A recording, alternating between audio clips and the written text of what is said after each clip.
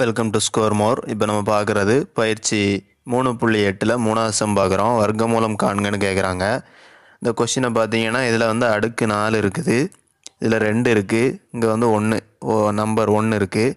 So இதை வந்து நம்ம இந்த வகுத்தல் முறையை பயன்படுத்தி வர்க்கமூலம் கண்டுபிடிக்கலாம். அதுக்கு முன்னாடி இந்த எண்களை வந்து இறங்கு வரிசையில் எழுதணும். அடுக்கை எப்படின்னா எக்ஸ் பவர் 4 இருக்குது, அதுக்கப்புறமா எக்ஸ் பவர் 3 இருக்கணும், அதாவது எக்ஸ் க்யூப் இருக்கணும், இல்லை அப்புறமா எக்ஸ் ஸ்கொயர் இருக்குது, அதுக்கப்புறம் எக்ஸ் இருக்கணும், இல்லை. ஸோ அந்த விடுபட்ட எண்களை வந்து நம்ம என்ன பண்ணுறோன்னா சேர்த்து எழுதிக்குவோம். எப்படி எழுதலாம்னா 16x⁴ ப்ளஸ்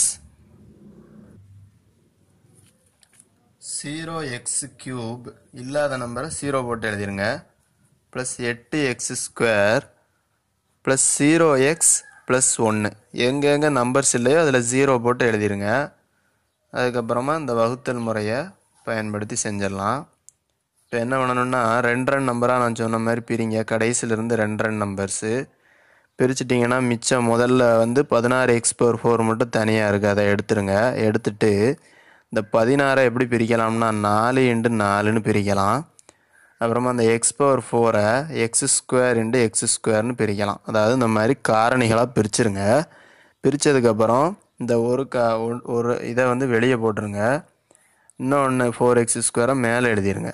எழுதிட்டு இப்போ இந்த ரெண்டையும் பெருக்குனிங்கன்னா இந்த விட தான் வரும், 16x⁴ வந்துடும்.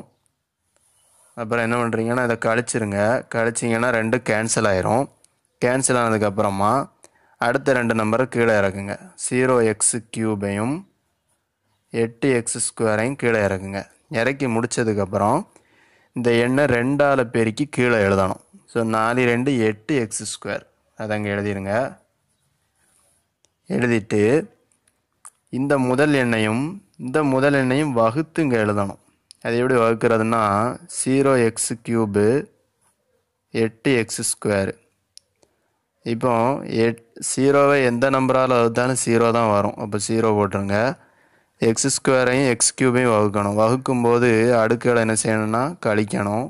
கழிச்சா x⁴ வரும், அதாவது எக்ஸ்ன்னு அர்த்தம். இப்போ இதை அடிச்சுட்டு எக்ஸ்ன்னு போட்டுக்கலாம். அப்போ 0x, இந்த 0xை இங்கேயும் மேலேயும் போட்டுருங்க. போட்டுட்டு நம்ம போட்ட 0xை வச்சு இதை ரெண்டையும் பெருக்கி எழுதுங்க. 0வை கொண்டு எதை பெருக்கினாலும் 0 வந்துடும். x² x பெருக்குனா x³, அது மாதிரி இங்கேயும் 0 வந்துடும். ஸோ நம்ம இது இப்போ கழிக்கணும். கழித்தோம்னா 8x² மட்டும் இருக்கும். இது 0 தேவையில்லை. அதுக்கப்புறமா இந்த 2 நம்பரையும் கீழே இறக்குங்க.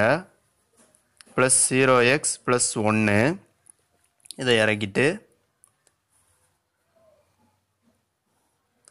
இந்த நம்பர்ஸ் இருக்கு, இந்த நம்பரில் 2ஆவது நம்பரை 2ஆல் பெருக்கி எழுதணும். அதாவது ஃபஸ்ட்டு உள்ள 8x² அப்படியே போட்டுக்கோங்க.